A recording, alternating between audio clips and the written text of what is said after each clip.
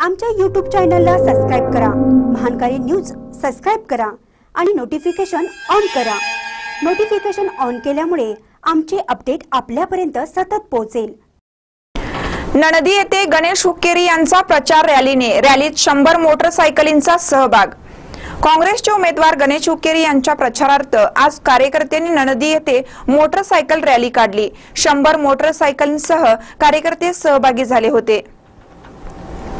कर्नाटक विधानसभा निवडणुकीच्या प्रचाराला आता चांगलाच वेग आलाय। काँग्रेस कार्यकर्ते घरोघरी जाऊन मतदारांना भेटी देऊन काँग्रेसच्या माध्यमातून आमदार गणेश हुक्केरी आणि खासदार प्रकाश हुक्केरी यांनी केलेल्या विकास कामांची माहिती देत आहेत।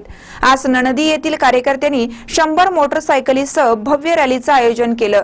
रॅलीद्वारे मतदान जागृती करण्यात आली।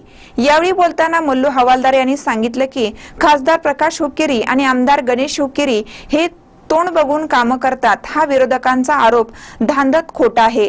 या दोघांनी कोणताही गट तट न बघता आजवर विकास कामे केली आहेत। यावेळी अण्णा चिनगे, विठ्ठल हवालदार, यल्लाप्पा पुजारी, कांतेश नाईक, मारुती हवालदार, राजू माळगे, अण्णाप्पा रेऊळ केदारी, विजयसिंह देसाई सरकार, राजू हवालदार यांच्यासह शेकडो कार्यकर्ते उपस्थित होते। महानकर न्यूज साठी नणदीहून संपतराव थोरात। याच्या वेळेला काँग्रेस पक्षाच्या उमेदवाराच्या विरोधात राहणाऱ्यांच्या दारात सुद्धा आम्ही काम गणेश अण्णांनी आणि प्रकाश अण्णांनी केलेले आहे। कुठलीही जातभेद न करता कामं केलेले आहेत। आणि हे कार्यकर्ते असे आहेत की आलेले सगळे प्रचाराला त्यांचे आत्मीय बिन सांगता एवढे जवळजवळ 100 मोटरसायकल या प्रचार समेत आलेले आहेत। कुणाला न सांगता मी गणेश अण्णांचा प्रचार करा येणार आहे म्हणून ही सगळी जवळजवळ 8-10 वर्षाची मुलं सुद्धा सकाळपासून उन्हात प्रचार चालू आहे। आणि जास्तीत जास्त हे कार्यकर्त्यांनी नणदी ग्रामस्थांनी जास्त मताने निवडून देतील असं मला वाटतंय।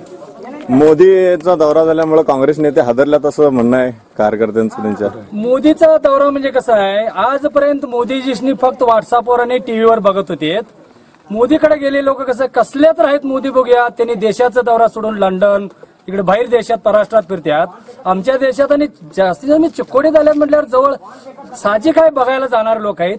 आणि मला वाटतंय का ते सगळी बळजबरीनं काही 200-300 असं देऊन नेलं असं मला ऐकायला मिळाले। एक वडीलधारी सुशिक्षित शेतकरी आहेत, त्यांना गावचं क्षेत्रफळ किती आहे, काय आहे, त्यात पिकाऊ जमीन किती आहे हे त्यांना माहित असणार। त्यांनी 5000 एकर कसं म्हणतील। बरं, अनेक प्रश्न तुम्हाला। गणेश अण्णा आणि प्रकाश अण्णा फक्त त्यांच्या लिडरांच्या बरोबर जेवढं कॉन्टॅक्टमध्ये असतात, सामान्य जनतेला अजिबात विचारतच नाहीत। याच्याबद्दल तुमचं काय म्हणणं आहे? अहो, त्यांच्यापर्यंत कोण गेलाय त्याला नावाशी ओळखतात त्यांनी। बर नेल नसतील लीडर्सनी सोडा। आता एक वर्षभर झालं अन्नपूर्णेश्वरी फाउंडेशन मधनं प्रत्येकाच्या घरापर्यंत जाऊन त्यांनी कामं कुणाची काय आहेत त्यांची कागदपत्र घेऊन सगळी त्यांनी कामं करायल्यात। लीडर कुठं काय संबंधच काय आला, अन्नपूर्णी फाउंडेशनची पोरं त्यांचं काम करतात। स्वतः त्यांनी सामान्य जनतेला संपर्कात राहत नाही। कोण म्हणतंय असं? विरोधी पक्षवाले म्हणतात, सामान्य जनता म्हणते। अहो, त्यांच्या घराला वॉचमॅन नाही, त्यांचं स्पेशल कॅबिन नाही, जाईल त्याला दारात काही पूर्ण असा तटविण्याचा भाग नाही, सरळ जायचं त्यांच्या समोर।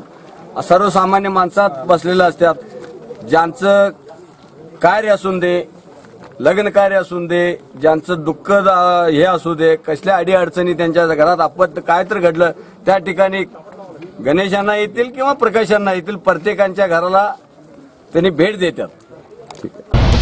ಮತ್ತದ ಹುಲಿ 5 ವರ್ಷ ಪೇಡ್ ಮಾಡ್ಯಾರು ಆ ಪಕ್ಷದವ್ರ ನಾವ ಮತ್ತ ಇಲ್ಲಿ ಪ್ರಕಾಶ್ ಅಣ್ಣ ಅಂದ್ರೆ ಸತತ ಜಯ ತಗೊಂಡಾರು।